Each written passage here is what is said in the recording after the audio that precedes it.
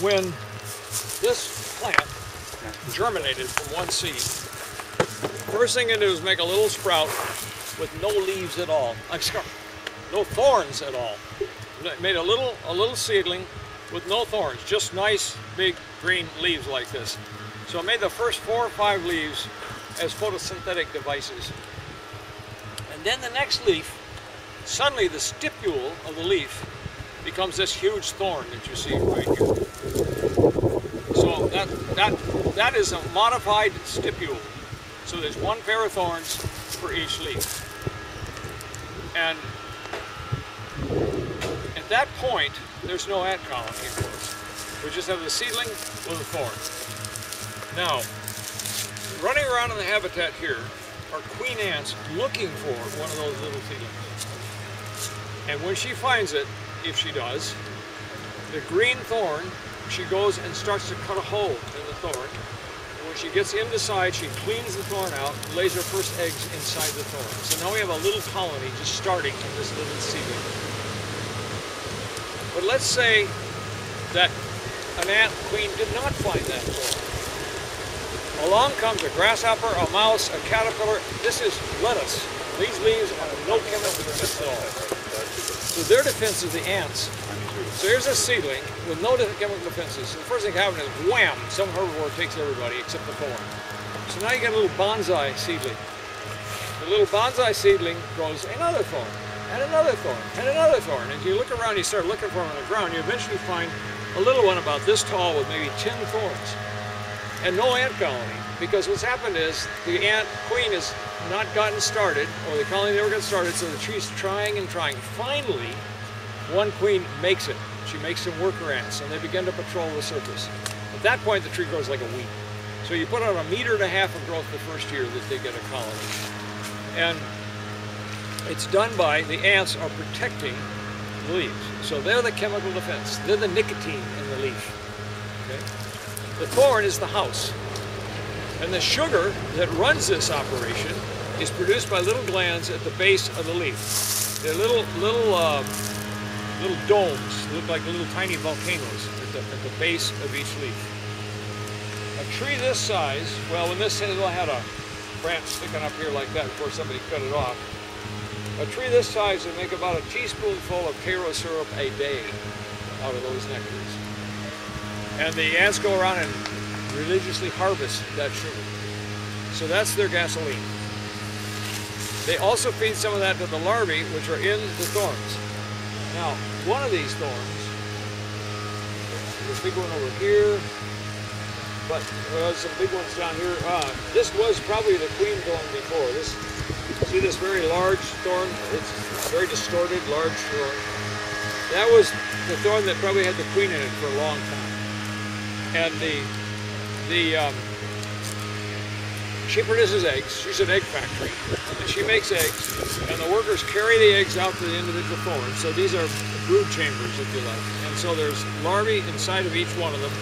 And the ants are taking nectar to the larvae and the Belgian bodies. And named after a guy named Thomas Belt, who first described this, a mining engineer in Nicaragua.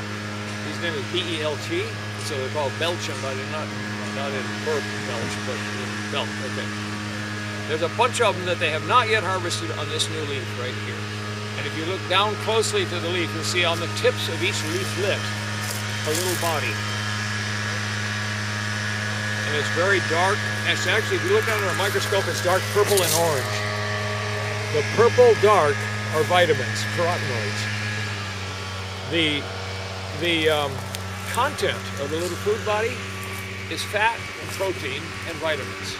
Think about it, fat, protein, and vitamins on the tip of the leaf. Furthermore, the protein is animal protein. If you give that protein to a proteinologist, he will tell you this came out of an animal. The plant is making an insect mimic, which the ants harvest. That's their solid food. And that's what they feed to the larvae inside the thorn. So the cost of an ant colony is making thorns, making leaves with the Belgian bodies on them, and making nectar every day. Now, when there's So we think thorns, nectaries, belching bodies. But there's one more thing that's staring you in the face. This is the full dry season. In the middle of April, when it's just hot as hell, the still gonna be sitting there with leaves on. That's the other cost. They maintain the ant colony year-round by making nectar. Eventually, at the end of the dry season, they don't make new leaves anymore at all, but they make nectar. And that keeps the ant colony alive, so when the rains come and everybody's out there gobbling leaves, this guy stays perfect. So what you're doing is, it's set up for, and all its ancestors are desert plants. This come out of the desert, invading the forest. It's not a forest plant going out in the desert, it's a desert plant going into. And there are 14 species of these in Central America. And there are about 18 species of ants. This is the black one, called Pseudomyrmex flavicornis. And the red one you were seeing down there is Pseudomyrmex ferruginea. And the parasite is Pseudomyrmex nigropylosa. There's 2 species of parasites on these things. And these things, now we've got an ant colony who's also evolved. And the plant has evolved, this stuff. The ants have evolved to be turned into full-time policemen. So if you're a kid graduate student like I was, the first thing you do is, I'm describing my thesis research. The first thing you do is you go get some poor miserable insect and you put him on the leaf and see what happens, right? So if it's somebody who isn't very agile and can jump off, the ants run up and get a hold of him. And what do? The first thing they do is walk over to the edge of the leaf and drop him off. Perfectly good piece of food thrown away. It's a policeman. Now his response is patrolling, not foraging for food. The foraging for food is the belching bodies down here. So they've evolved the behavior of no longer being a predator. All their ancestors are predators. They aren't anymore. The second thing about them is they patrol 24 hours a day. All their ancestors are diurnal. These guys are around the clock. Just come out at 2 o'clock in the morning and poke it and the ants come right out. They're all there, walking up and down the stem.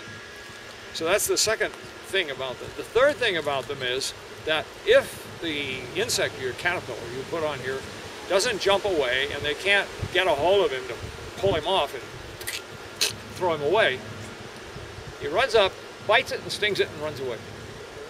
Another one comes out, bites it and stings it and runs away. Bites it and stings it. It's like the policeman's out here shooting at the robber, but not catching the robber. So what it's doing is annoying the hell out of the insect, and eventually the insect leaves or dies because of the venom. Speaking of that, this one doesn't have one, but there was a remnant in the tree we were looking at back there of a wasp nest hanging up in the tree. Also, you see bird nests hanging in the trees. That's because the ants are really good defense against monkeys and snakes.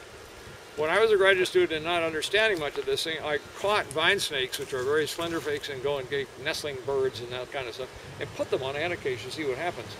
Well, the snake gets on here, the ants sting it, and it jumps off. And you think, well, you see, nothing happened, it just sort of chased it away. Put the snake in a cardboard box, the next day it's dead. The venom is slow to kill the snake, but it does. Okay?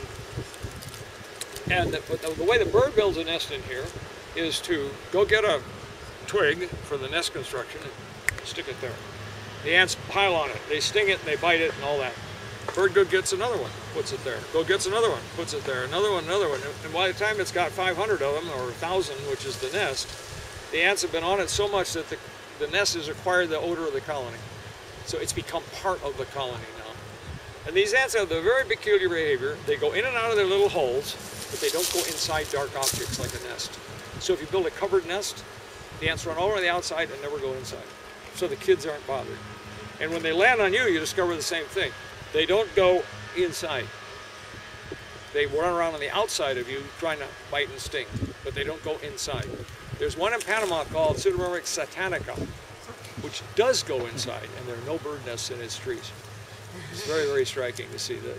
It's all over Panama, and it's a big black one, and there's no bird nests in them. And it took me a long time to find out. I realized when I was working with them, they would land on me and look for a spot like this and go inside and get me on the bare skin.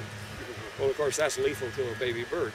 And the other thing about the wasp nests that are here is they're protected from army ants. So the army ants are foraging and they take wasp nests out all the time.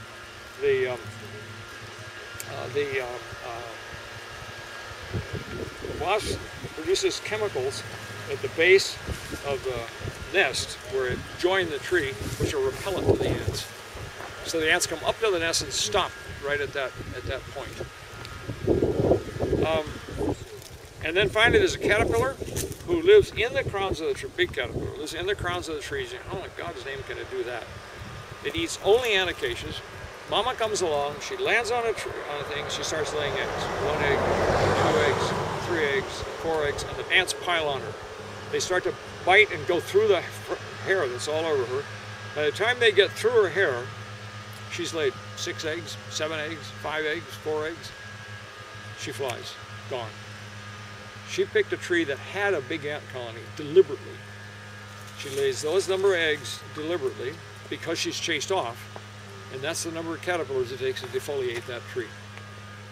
So she's put on just the number of caterpillars that can be supported by one tree. If you take the ant colony off, as I did, she comes and she lands, she lays 35 eggs in one tree, and all the kids die of starvation. Because she doesn't have the behavioral response of stopping after 4 or 5 eggs if nobody attacks her. So what she does is seek out big aggressive colonies. It'll get on her right away. That's what she lays her eggs on. And then she goes off and lays another 5 eggs on another tree. So all these different pieces are all evolutionarily adapted to each other. What left? Oh yeah, the ants that are out here patrolling on the end out here towards where the new leaf is up here. Any ant you see running down here by definition will be the oldest ants in the colony. These are the toughest, most aggressive, most experienced ants are out here. And the dummies, the kids, well, the real kids are inside taking care of the kids. And then when you get older, you start patrolling out in here, and finally the oldest, most aggressive ones are out here on the shoot tip out here. And this tree, oh, I left out one last thing. This one you can't see anything because there's nothing growing in the vicinity, but if there were other green things, there would be a cylinder like this with nothing green in it. It looks like it's radiating chemicals. It's not. The ants are the chemicals. The ants go down to the ground, if they find a seed of anything, they pick up the seed and they walk out here and they drop it. If a vine comes growing up here like this and finally touches this, within 24 hours that vine is dead. Because they pile on and they sting and they bite and they sting and they bite. What they do is they create a big hole in the forest for the sun to come through.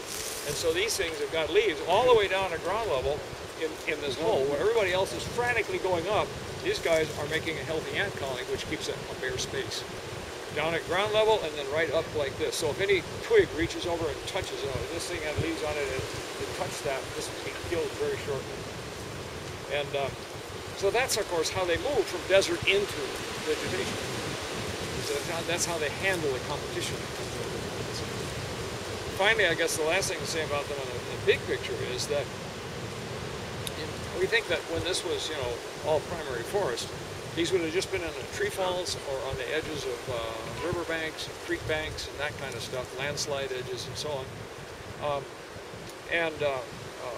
very, very low density. When you come in and you clear for pastures and fields and that, you get jillions of these things growing along the edges of roads, edges of pastures and all that. What we're noticing in the conservation area here is they're going extinct. As we restore the forest here, these guys are dropping out. There's getting fewer and fewer and fewer of them. And there are 3 species of aggressive ants. The black one, which is this one, which is, I find mostly in areas that are very heavily exposed to lots of sun, lots of dryness. They are the most heat tolerant ones.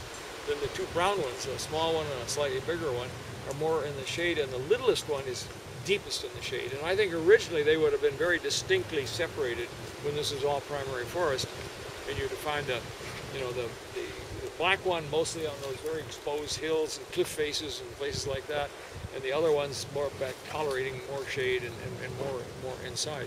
Now when you come in and you clear the whole area, you produce lots of anacacias, you got all of them mixed up all together. So you got 3 species of ants all doing the same thing. And they're aggressive as hell to each other. If you can do this as one of these student projects, it's really gory.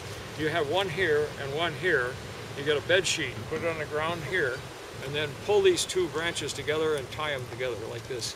And you get to watch 3,000 ants kill 3,000 ants. Because they pile onto each other, and whoever's got the most ants wins. It's just, and then it takes over until you get one colony in both trees. They'll do that to each other when they're growing too. They go across the ground like this, they discover another acacia and get a war here, and somebody takes over, queen's killed, and you end up with just a bigger food resource for that colony at the end of that. And there's acacias in East Africa with round thorns and a ball-shaped thorn instead of this cattle horn like this.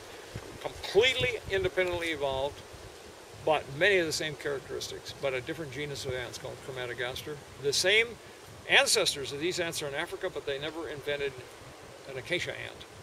They invented a deep forest ant, which lives in a tree called Barteria. And when I started working with them, I started in on them, just like I've been playing with these for years, and discovered that it's a big black one about that long. It's obviously made to make an elephant remember. They land on you, and oh, there's an ant walking on my shoulder, you know, and you don't think much about it, and then finally you look down and suddenly, oh, he's stinging me, right? So you flick him off. Next morning you wake up, you can't even move your arm. It just trashes the muscles all through this area. They're not paralyzed, but they just ache like you've just been hit with a baseball bat.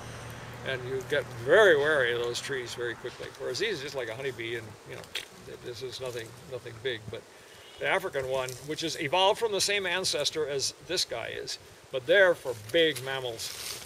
And this guy here, presumably, was defending. Oh, cattle and horses won't touch him. And you want to torture a sleeping horse? Get an aspirator as a little lung-powered vacuum cleaner and suck up a bunch of these ants. So now your aspirator is full of the alarm motors of the ants, and go over and blow it in the nostril of the sleeping horse. It jumps 3 feet off the ground, and a cow will levitate off the ground. But they learn, obviously, when they're young, and you know, out there foraging in the dark, and you hit one of these trees, you learn really quickly what that odor means, and you don't go near them. So these become a pasture plague in Mexico. In fact, my very first paper was a paper for the Mexican government on how to get rid of anacacias from your pastures. And it's real simple. It's funny, people go out there with a machete and cut the tree down and come back 6 months later and the pasture's full of young anacacias. If you cut it down and take the crown, which off here, and just put it over there, 20 meters, kills the colony because the dye's in the tree. But if you put it down here, this thing produces a stump sprout, and as soon as the stump sprout from the old tree land at the bottom, the whole colony moves into the stump sprout, and you've got a beautifully protected young tree growing. Which was my thesis, if you want to know how this guy kind of stuff, where I did that to 5,000 trees, so that in different places. Just in the shade, in the sun, by rivers, and deep, blah, blah, blah, blah. And the story's always the same. If you take the ant colony off by mechanically or by pesticides, it dies. And it dies from shade, and it dies from being eaten by everybody. And everybody can eat these things. Mice, caterpillars, grasshoppers, teddigoneids, beetles, you name it. It's lettuce. It's just got no, and when you do real chemical measurement, there's almost no chemistry of these leaves. I mean, it's just food. But of course, that's what lettuce is. We've taken and bred the defensive chemicals out of the lettuce plant, and then what we put them back. Remember salad dressing? Salad dressing is just the defensive chemicals taken from different plants in different small amounts, put it all together, and you put it on lettuce. Think it tastes wonderful. Well, you just made up your own defensive concoction, which you think tastes nice. You're probably going to kill a mouse with a stomach full of any one of those chemicals. Coffee's the same way, of course. So there we go. So like I say, this black one that's on here, as I said before, is a different species than the one that's down there. And this one, instantly, the black one is not very good at making big, nice, we call them